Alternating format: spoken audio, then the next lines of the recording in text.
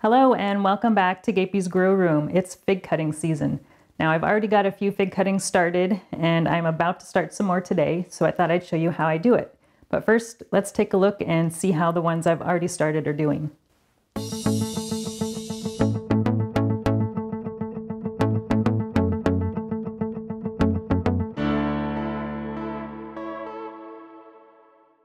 Now I have two fig cuttings over here under the Mars Hydro TS1000 LED light. The first one I actually didn't start myself. I just got this one here from a friend in Seattle, and this one is called The One. It's actually an unknown variety, and whoever discovered it has just called it The One, and it seems to be pretty popular, so I thought I would give that one a try, but it's really well rooted. It's a really fat fig cutting, and its leaves are looking really nice. Now the other one that I did start myself is this one here, and this is actually a Burgessot grease that I accidentally broke off of my fig tree when I was moving it around, so I decided to just go ahead and root it. So I've got this one here that's got a few leaves coming out, and then there's another one that I'll show you in a second that doesn't have any leaves, so it's not under the LED lights just yet. Now this plastic tote is where I keep my fig cuttings before they've leafed out. So I've got a heat mat in here that's set to, I think, 80 degrees, but we've got the sensor on these pepper seeds here, so I'm germinating some pepper seeds in the same container here as the fig cuttings. I've also got some peppers here that I'm waiting to germinate. But as far as the fig cuttings go, I've got a few different varieties in here. Now this smaller one, this is the one that's the other Burgessot grease that I accidentally broke. Now this one doesn't have any leaves at all on it, but you can see there's actually quite a few roots in here. Now the reason I like using these clear plastic cups for fig cuttings is pretty obvious. You can actually see the root growth. So if I wasn't able to see those roots in there, I would think this is possibly dead because it hasn't leafed out yet, but it's actually better to see a lot of roots before it leaves out. So I'm going to leave this in here in this tote until it leafs out, and then I'll move it over under the LED light.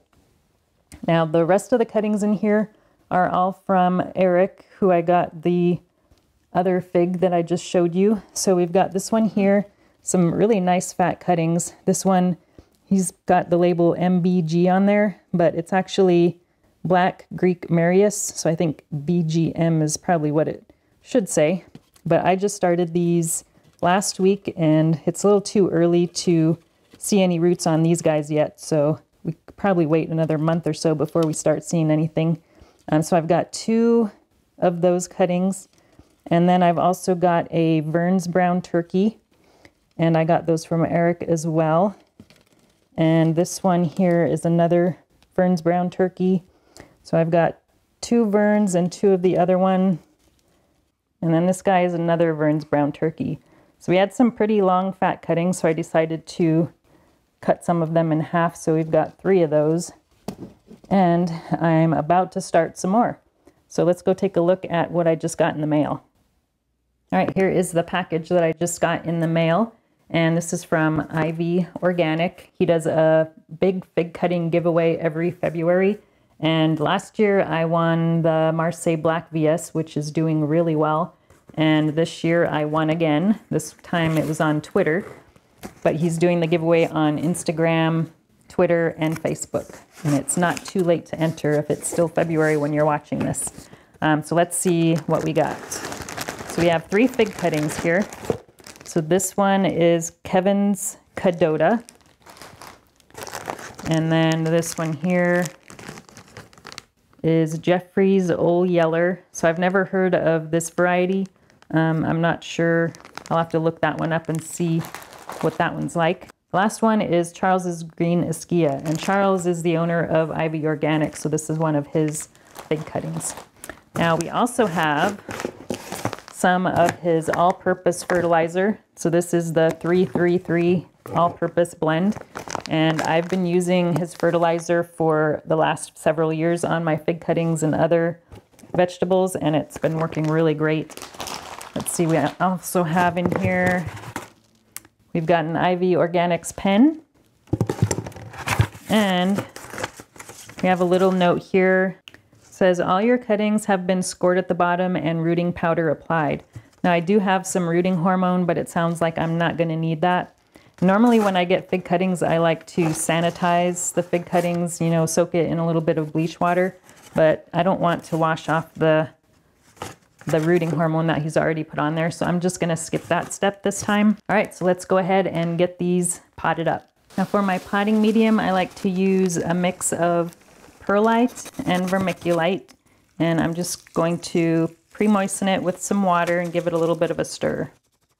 I mentioned before that I like using these clear cups, and I got these, I don't know, from Costco or Amazon probably, but at the very bottom I just took some scissors and cut 3 slits on the bottom edges of the cup, and that's for drainage.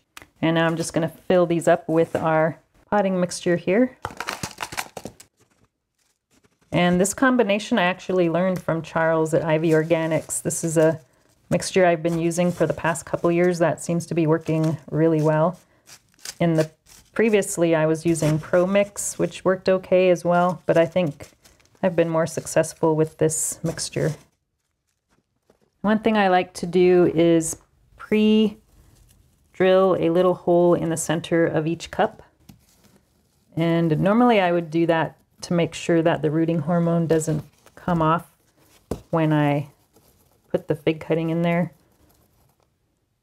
That just helps a little bit. All right, now let's see, this one here is the Kadota. So we have 2 fig cuttings here, and these are top cuttings, so you can see that this top part has a leaf node on it and it's not cut off. Now I've actually had more success growing fig cuttings that are not top cuttings, so I'm actually going to cut the tops off of these 2 fig cuttings. So I'm going to get close to that top node there. So we've got a node here that should hopefully put a leaf out. And I'm going to do the same for this one. All right, so this one is a lot fatter than this one, so we're going to save that one for later. Now, these are not labeled, so the first thing I'm going to do is label those. Now, I've got this white paint marker that I got from Amazon. It's called Uni Posca. Looks like it's Chinese or something, but this works really well to label fig cuttings. So this one is the Kadota. Yeah. So I'm just going to mark that with, I'm not going to spell out the whole thing. We'll just put a K-A-D. I'm going to label this other one here as well.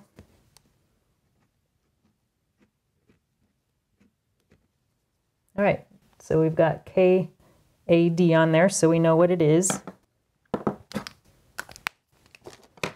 we'll put that one right in there. That actually is a pretty... That hole's a little too wide, so I'm going to redo that hole with just a smaller, there we go. Okay, so that is our first one. I'm going to go ahead and backfill this a little bit more. All right, our next one is the Old Yeller. So we've got 3 cuttings of this one.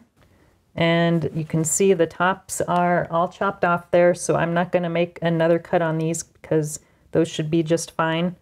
So we do have 1, 2, 3. We have 4 nodes on this one, which is good. 1, 2, 3, 4, 5, 6, 7.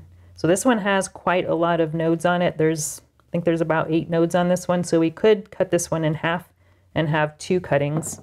Normally I try to have 3 or 4 nodes. And this one has 3 nodes. So these 2 we can go ahead and do as is, but this third one here, I'm probably going to cut that one in half. So I'm going to go ahead and get these ones labeled. These are the Old Yeller. So I'm just going to label these OY at the top.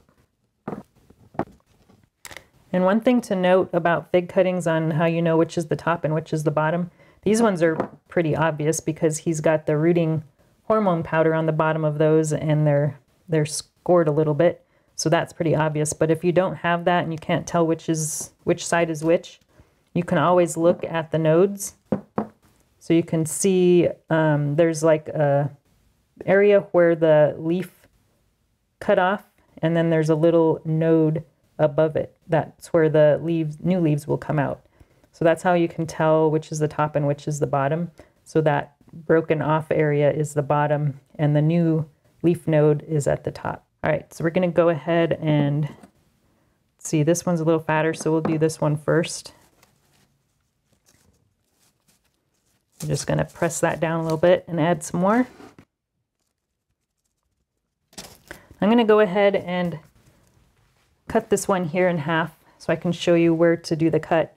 So you wanna remember I said 3 to 4 nodes per cutting.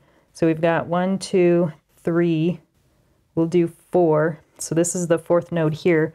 So I'm gonna cut it just above the 4th node. So right there.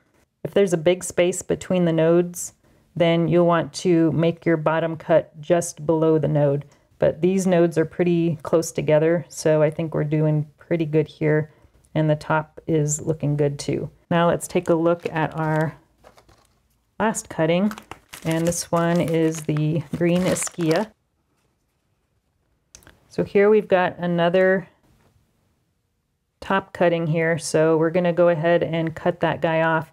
Even though we've got some green leaves that looks like they're starting to try and come out here, I'm just going to cut those guys off. All right, and we've got 1, 2, 3, 4, 5, 6 nodes on this one. They're spaced fairly close together. I think I'm going to go ahead and leave these in one piece. And we'll go ahead and just plant that whole cutting. Oh, we forgot our label. This one is the green Ischia, so we're going to label that GI. So this one, since it's already got some green nodes that look like they're almost ready to come out, we're going to have to keep an eye on this one. And if it starts leafing out before it gets roots, then we're going to have to move that under the lights. But for now, we're going to go ahead and put these in our tote. One more thing, I like to put these clear cups inside of a solid cup because that helps avoid any mold or fungus from growing inside the cup, because light is bad, and also lights on the roots isn't a good thing either. So I'll be posting updates on our fig cuttings, and hopefully they'll root well. Thanks for watching, and we'll talk to you again soon.